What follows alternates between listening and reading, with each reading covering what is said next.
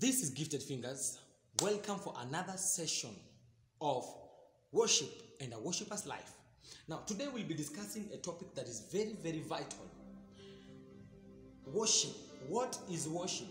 Most people, when you mention the word worship, this gadget come into their mind, thinking worship is singing. I'm here to discourage you and tell you worship is not singing. Worship is beyond the microphone. Worship is a lifestyle. The way you live your life, that is worship. Everything you do on earth, that is worship. Most people say that, oh, I'm worshiping, I'm a worshiper because I'm in the praise and worship. No, that is not worship. Worship is a lifestyle. How you live from Monday to Sunday, that is what you can tell me is worship. People say that worship happens in Sunday morning during a praise and worship service. That is not worship. Let me discourage you here that worship is not the musical session part of it. Musical session makes it part of worship, but it is not worship.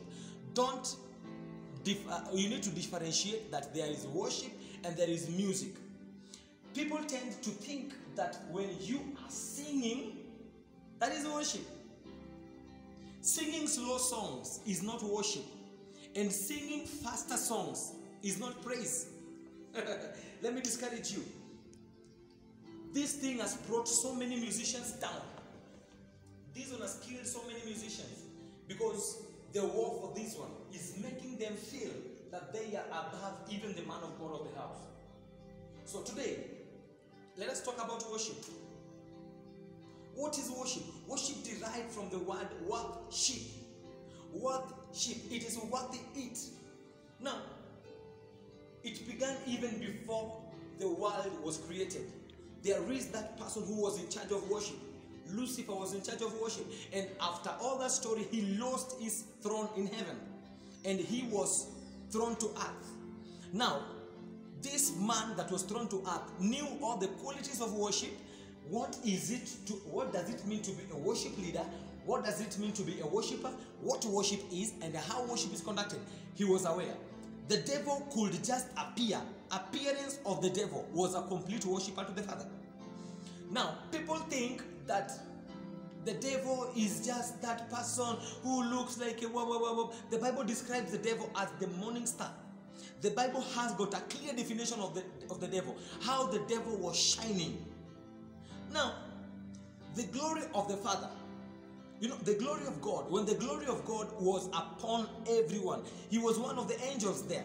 Then, he was one of the angels. Now, putting in mind he was one of the angels, in fact, he was the chief in charge. He was the worship leader in heaven. He was the praise and worship leader.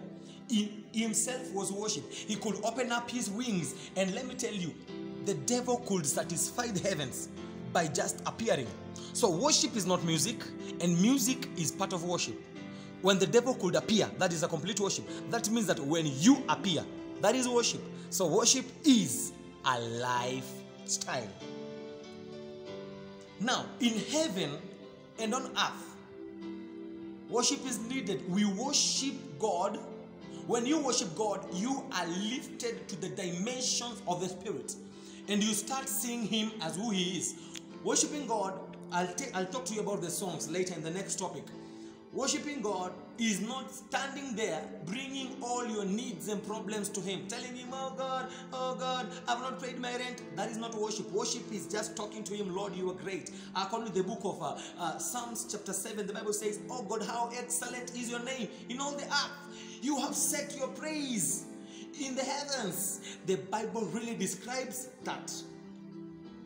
So, the first place that we hear worship is mentioned was when Abraham went to offer his son as a sacrifice to God. He was to go and offer a worship. So worship needs that sacrifice. We are not there. That's the topic of another day. So today, let's talk about this thing called worship. You must worship something or someone. You either worship God or you worship Mammon. Two options. You can never worship nothing. You can never be between not worshiping and worshiping. No. You need either to worship God or you worship the devil. Real worship is when you talk about the cross, the lamb, the blood. So every time you tend to be talking about any other thing that is away from worship, that one contradicts worship, and it really contradicts worship, and it's not part of worship. And believers, you need to know the difference between these two things. Let me be clear about this. Worshippers are not paid with awards. Worshippers are rewarded. If a human being pays you, that human being would have awarded you. And the moment you receive an award from a human being in heaven, you miss the reward. An award is enough payment for people, but a reward is from God. Worship is an encounter, not an experience. Never misunderstand worship to be an experience. It is not an experience, it is an encounter, because you come to in conjunction with the beings. It is when the earth and the heavens join. That is worship. Singing high keys and complicated tonal variation does not make you a good worshiper. God, I bless you. That does not make you a good worshiper. I remember there are days that we could sing very simple songs and they could make sense. For instance, a very simple song like Niwewe Niwewe Bwana.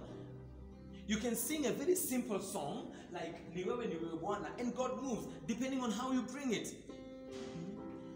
Niwewe Niwewe Bwana, Niwewe Niwewe Bwana. So when you're doing any music, as long as you know who you are singing to, it makes it a complete music. Put in mind, music is part of worship, but it is not worship. Dynamic grammar does not make you a good worshiper. You cannot come and just complicate us with grammar. God, I subdue you. You are the omnipotent, omnipresent, omniscient. You are the very cock English, and you want us to believe that you are now a good worshiper. No. You can just be having that crooked English, that crooked Kiswahili, that Kiswahili that is filled with your mother tongue, and yet God moves in that. And the last point is that nobody is exceptional in worship. Everybody must worship. Everybody is included of worship, including